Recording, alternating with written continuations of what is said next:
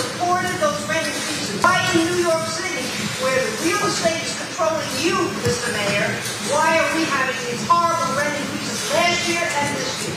Okay, first, if you're going to ask a question, don't point at me and don't be disrespectful to me. I'm the mayor of this city, and treat me with the respect I deserve to be treated. I'm speaking to you as an adult.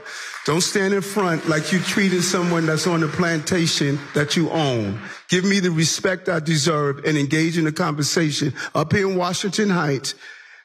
Treat me with the same level of respect I treat you. So don't be pointing at me. Don't be disrespectful to me. Speak with me as an adult, because I'm a grown man. I walked into this room as a grown man, and I'm going to walk out of this room as a grown man. I answered your question. Go to the... He most certainly did not answer her question. And the woman who asked the question was housing activist Janine Dubnow. I apologize if I pronounced that incorrectly. Now, her question that he, again, did not answer was concerning rent, that Adams was too much of a coward to respond to. But it was about a recent rent increase made by NYC's Rent Guidelines Board. Now, this board is comprised of unelected officials chosen by Adams, vetoed 5-4 for increasing rents for voted 5-4 for increasing rents for rent-stabilized tenants. And of course, as you'll see in this clip, NYC residents were not happy about this decision.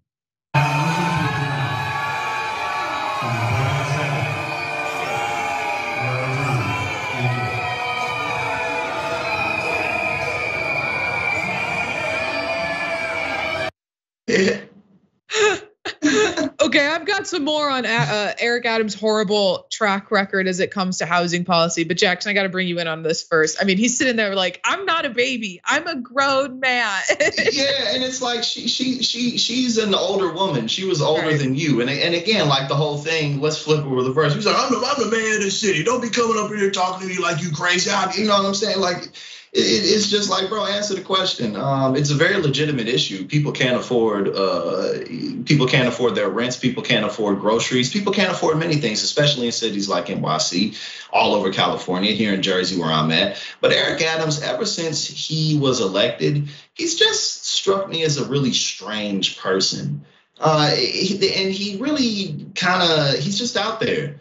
I mean, who would do this? I can't think of anyone else who would do something like this. Like, you just berated an old woman who can't afford her rent. She's an activist for people who can't afford their rent. You talking about some, don't come up in here talking to me like this. Like, how is she supposed to talk to you? You know what I'm saying? You know, like, what is she supposed to say? Exactly. And she wasn't even disrespectful. That's exactly it, especially because, she's coming here with a very valid point, especially when we consider his track record when it comes to policies on housing. Now, he recently blocked a set of housing bills that would have helped unhoused New Yorkers. We have this post from New York Working Families Party that says Eric Adams' veto of a critical package of housing bills condemns thousands of unhoused New Yorkers to overcrowding shelters and overpoliced subways. This comes mere days after Adams' Rent Guidelines Board raised the rents on over 2 million rent regulated tenants. And I mean, this is the guy who's made, this is the guy whose position has been, we need to get people back in person to work. This is the guy who tried to take down drill music. That was his big crusade, was to stop drill rap from taking hold in the city. I mean, I don't understand. You're right. He's a very strange man, Jackson. He's a very bizarre politician. I think he has no political instincts. And I genuinely, honest to God, don't really still even today understand how he became the mayor of New York City.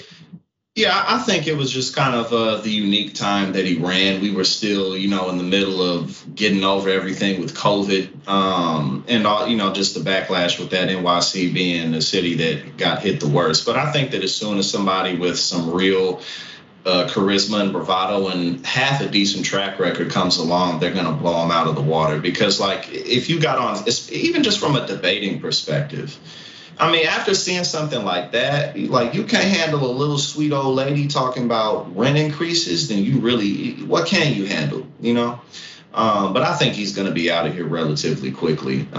Could be wrong, but he's just weird.